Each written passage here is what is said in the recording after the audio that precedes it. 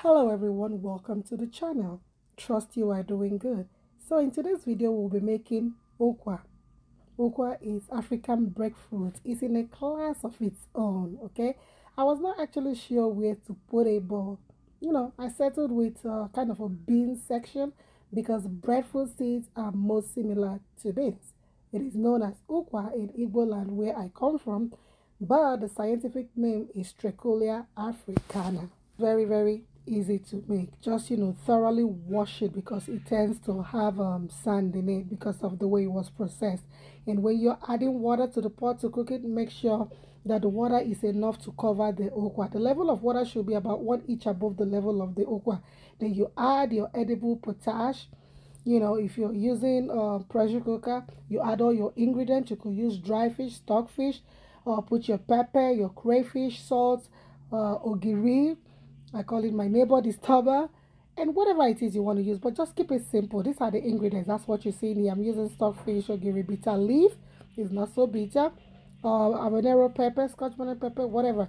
I'm adding the bitter leaf now because it's a little still fresh. I need it to cook more. I added it when the ukwa was at least halfway done, and also I add my stockfish. Now if you're using dry fish, you don't have to add it now, you can add it later, but I'm adding my stockfish now because it's still a little on the hard side. So I allowed it to cook again like 10 minutes per se, and when it's actually done, I'm gonna add every other ingredient. I forgot to show you prior. You're going to be needing palm oil just to color it and give it that beautiful yellow color. So right now I'm adding my scotch bonnet and every other ingredient I'm going to be using. You can add salt if you want. Here I'm adding just a little salt because of the ogiri and the stock cube that I'm using.